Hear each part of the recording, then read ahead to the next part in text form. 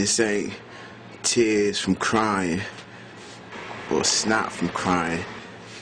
It's tears and snot from tear gas.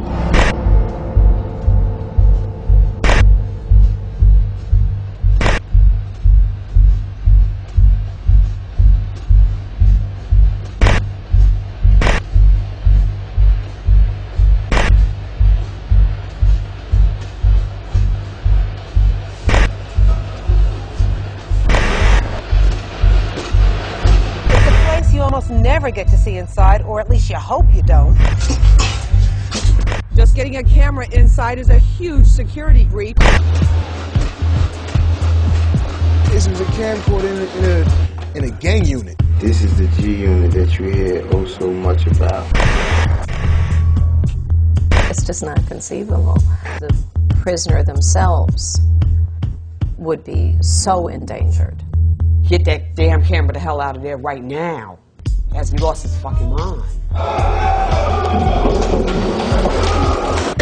Wham! Hold up, we got it on tape. Why does this video exist in the first place? Because this is the street corner that used to be Omar's. Newark is whipped. The streets don't belong to the police, it belongs to these gangs. How you gonna stop 2-3 million people from banging? I felt the blame, and everybody somewhat indirectly put the blame on me. He joined the Bloods while he was incarcerated. You know, nobody should be tortured. Stigma is not a fun place to be. Well, I think administrators would be frightened if you captured the Rodney King moment. That's what everybody's afraid of. You choking with the bag. This the first time y'all got to see internal affairs not being there. Best advice I can tell them is to fall down and come the fuck up. If this guy's got 10 minutes of good film, it's a great thing. Y'all got to witness the truth with y'all own 2 eyes. Or maybe he thought he could sell that shit and get paid. Everybody that y'all are about to see are all literally products of America.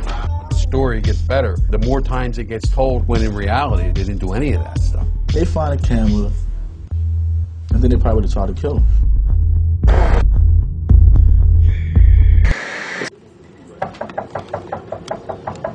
Call police at my door. Oh shit! Oh shit! Oh shit!